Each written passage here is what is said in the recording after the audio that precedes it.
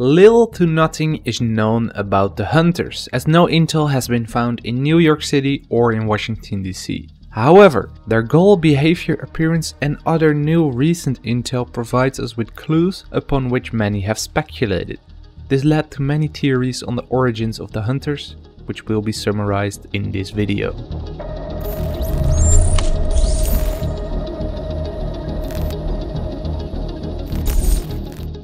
Hunters were first introduced in the dark zone of Manhattan. Shadowy figures dressed in black using shade tech to target and eliminate division agents. After the extraction of the antivirus from the dark zone, the Hunters also showed up assisting the Last Man Battalion in their strongholds and in the underground of Manhattan. 6 to 7 months later, a distress signal called us to DC. Investigating an anomalous call for assistance from Agent Andrew Edwards, we found a shade distress signal in an open courtyard. As we advanced through the building, comms were breaking up. Searching the last known position of Edwards, we saw his body hanging from the ceiling. He was KIA. As the light turned off and the shade tech got jammed, a hunter appeared from a cloud of smoke. Before being able to inflict any damage, the hunter managed to shock us. As he slowly walked towards us, some believe they saw him gesturing for us to leave, before he quickly left the area. After the hunter left, comms came back online. This didn't appear as a simple liquidation. The hunter seemed to have interrogated him before he was brutally executed. What did he want from Edwards? Isaac's analysis showed that his wife, Carolyn Edwards, and his son, Joseph Edwards, were both deceased. The status of his daughter, however, Holly Edwards, was unknown. Perhaps she knows something. Perhaps it doesn't mean anything. Registered residence, Belmont Hills, Pennsylvania. Time with division, 1 year, 6 months, 7 days.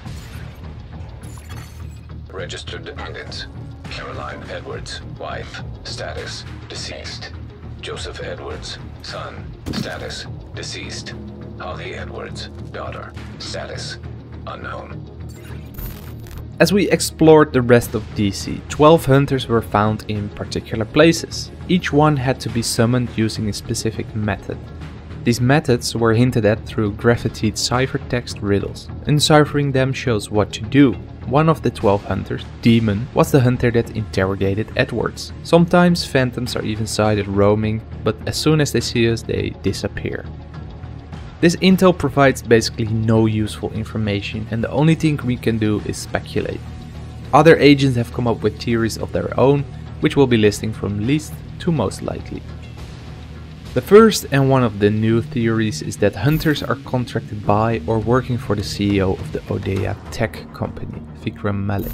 The sole reason for the theory, if you can even call it that, is that the Odeya insignia bears similarity in its shape to the hunter insignia.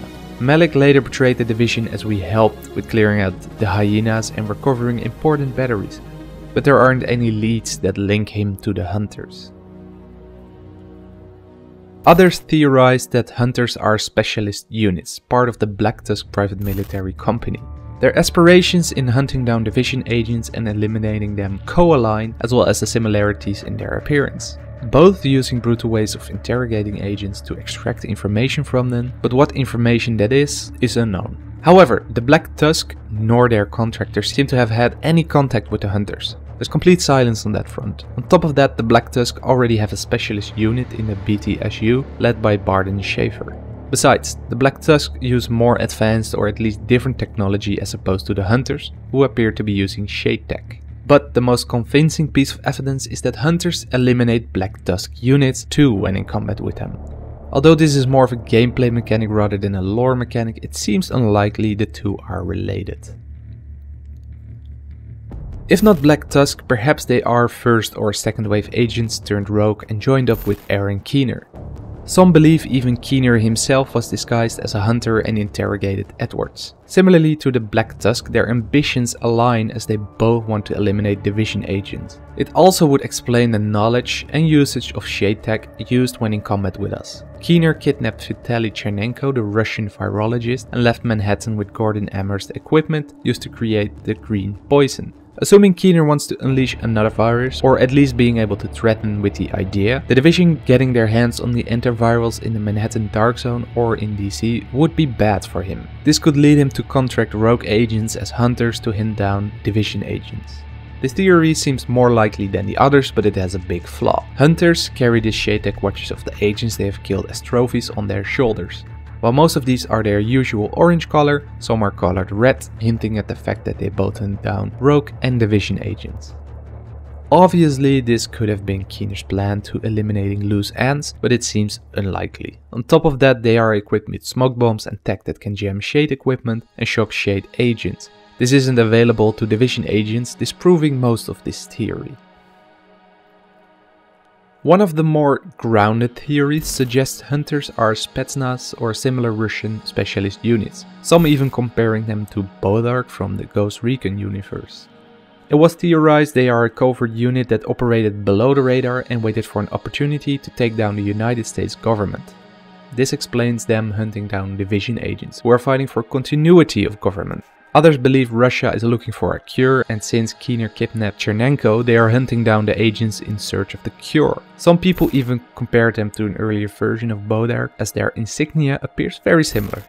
To avoid anyone suspecting their origins, they dressed up in full black combat gear, hide behind ballistic masks, and in general keep a low profile. Manhattan's hunters only used weapons of Russian origin, strengthening this theory. But this isn't the case for the ones in DC. However, Chernenko's audio logs confirmed Russian forces withdrawing from the United States soil, as major Russian cities had to deal with problems of their own in the aftermath of the pandemic. Secondly, the smallpox sample Amherst used to create the green poison was stolen from Chernenko's lab in Russia. In terms of finding a cure, it's more likely they are working on their own antiviral. Especially since the situation is so dire, it makes sense for the government to use their precious resources back home.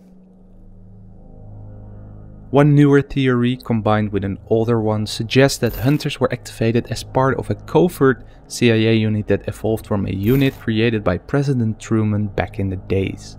This unit was to respond in absolute national emergencies to take out strong tactical threats to the continuity of the United States through guerrilla tactics with advanced technology, as if it's a third wave.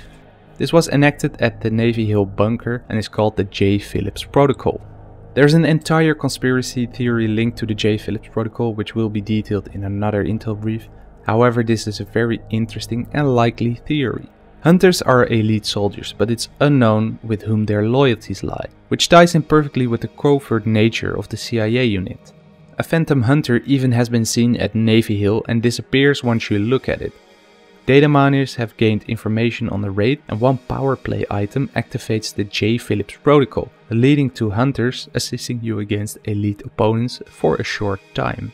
The J. Phillips Protocol's goal and the hunter's actions co-align perfectly, with the exception for one thing. According to the protocol, the unit was to take out strong tactical threats to the continuity of the United States government. The Division, with the exception of rogue agents, is an agency that wants to preserve this continuity of government too, meaning that they have the same purpose. This begs the question, why would hunters eliminate Division agents? There are two answers to this. One being that they don't want to take a risk and take out all agents, both Division and rogue. The other one is that their vision changed, similarly to the President's loyalty, and are looking to create a new dynasty and are preventing any loose ends. Would explain their collection of the watches too, as these watches provide possible intel for other agents if left behind. In turn, it makes sense that they wear masks, as their identity might hint towards their client. As mentioned at the start, many theories yet no factual intel. The mystery around the hunters remains, although we might see some intel once the raid is released. I'm currently already working on the J. Phillips Protocol intel brief, so we'll hear about that soon. Thanks for watching. If you enjoyed the faction brief, I would like to ask you to like or dislike, share, subscribe and click the notification bell to become part of the Masterminds HD community and notification squad. On top of that, you can follow me on Twitter for daily updates and join my Discord if you're looking for an engaged community that revolves around Tom Clancy's Division 1 and 2. Both links are in the description. Visit my Patreon page through the link in the description if you're interested in the intel briefs on each faction with the summarized information from this video. To end the video, I have a question for you. What hunter origins theory do you think is most likely to be true? Leave your answer in the comment section down below and I'll make sure to get back to you. I'll talk to you in the next video on Discord or on Twitter. Peace out.